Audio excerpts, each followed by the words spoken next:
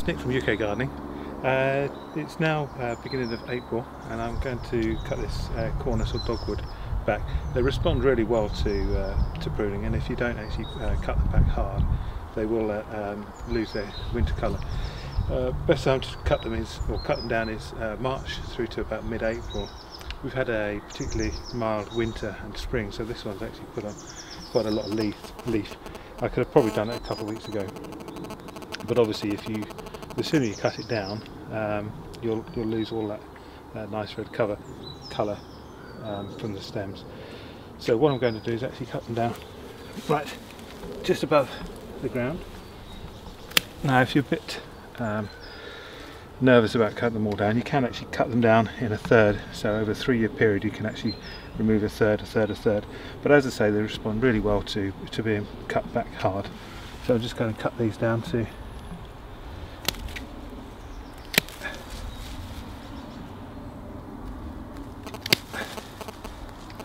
about 6 inches from the ground and remove any weak, that was a weak dead stem. I'm not going to waste these.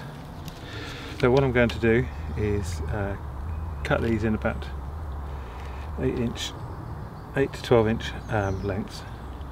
I want to cut straight across on just below a bud. Now I'm going to remove these leaves and then I cut at an angle just above a bud.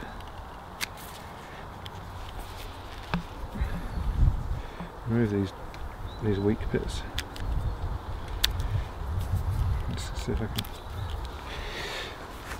And then I'll just push them into halfway down into some regular garden compost. Give them a good water. I'll just do this one. So straight across the one shoot. Right. Remove the weak growth, and then I'll just nip it out. Cut at an angle at the top. If you're doing straight stems, it'll tell you which way is up and which way is down, in case you get confused, but it also allows any rain to run off.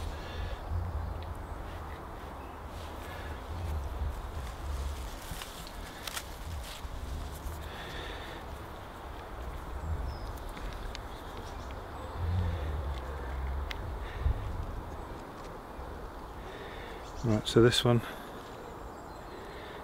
okay, straight across, and then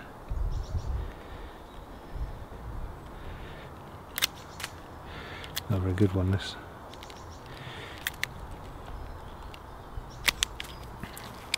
Do with some sharper secateurs.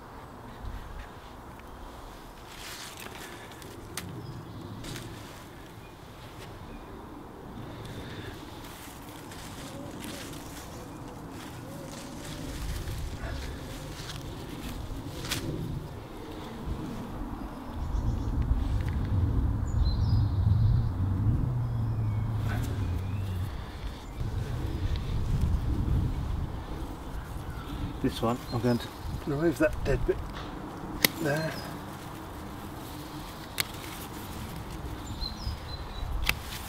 Remove any dead bits.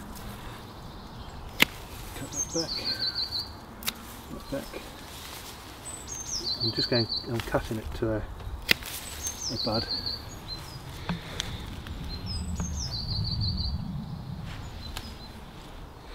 And then this one, I'll cut to just below a leaf bud.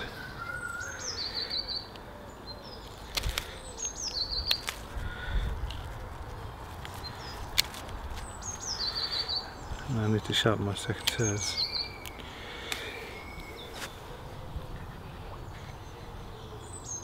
And a slug.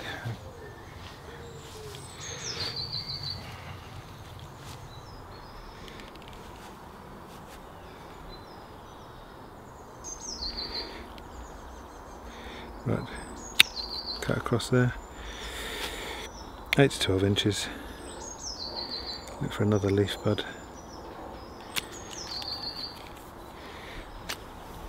Push that in there, about halfway down, water it well. I'm actually going to do these ones as well. These are actually bought as a Christmas present for my wife, so they need cutting back. These are a yellow colour.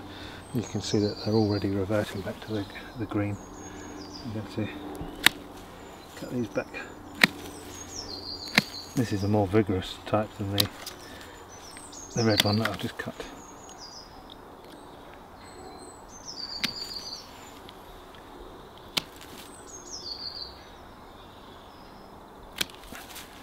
And cut that one off altogether.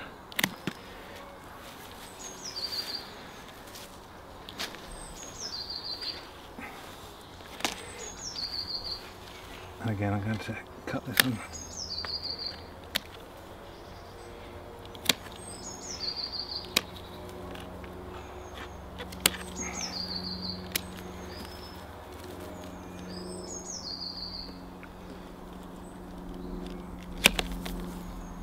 Cut off any weak growth. Cut that one there, and that's pretty much it. I'm going to water both the cuttings and the parent plant.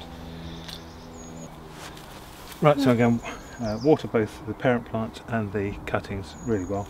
These cuttings that I've just taken, if you're not going to pot them up immediately, put the bottoms in a bag with a wet tissue or wet rag, or just a little bit of water, because obviously if you leave them for any length of time in the garden without putting them in a moist soil, they're going to start to callus over.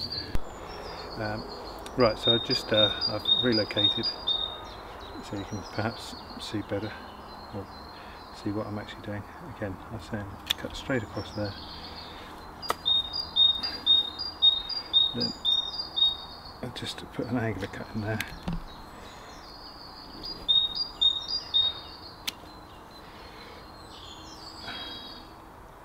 And push it about halfway down in there. I've got quite a few dogwood cuttings here, as you can see, and hopefully I can give some of these away. I've used rigid sided pots. If you use poly bags, as you pick them up and if you move them around the garden, and the soil does tend to get loose against the stems, so it's better to use stiff sided pots or terracotta pots rather than the poly bag type.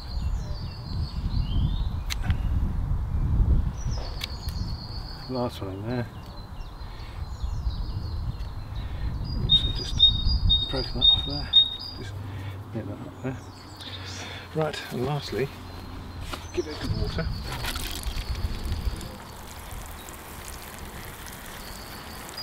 Keep them well watered. And that's about it. Put them somewhere sheltered in the garden. They don't need to go in the greenhouse or anything. They are hardy. So somewhere sheltered in the garden where they're not going to get rock splatter in. And that's it. As I say, keep them well watered. If there's any questions you've got, then post them below. Thanks very much. Bye.